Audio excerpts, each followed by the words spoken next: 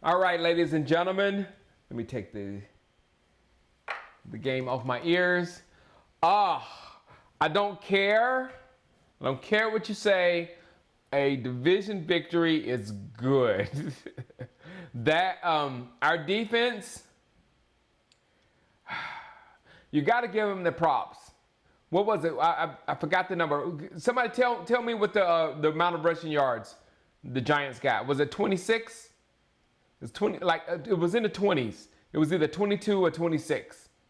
But good, very good comeback by the defense. They didn't. It wasn't great by any standard. I mean, we had some real. We were sweating at the secondary positions with Bland being gone. Boy, we need Bland back. And Malik Neighbors, he's going to be a problem moving forward. So we're going to have to get another corner here. We're going to have to bring one in free agency that maybe is a shutdown corner, somebody that's big. But I don't think Trayvon Diggs is a shutdown corner.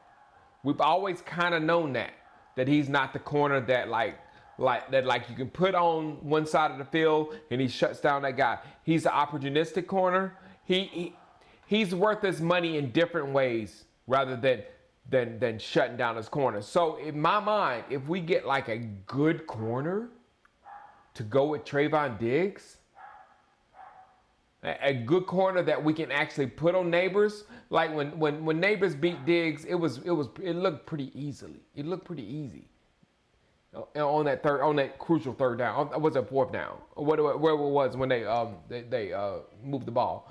But dogs going crazy out there. I will take this victory, and I will enjoy this victory for how many days?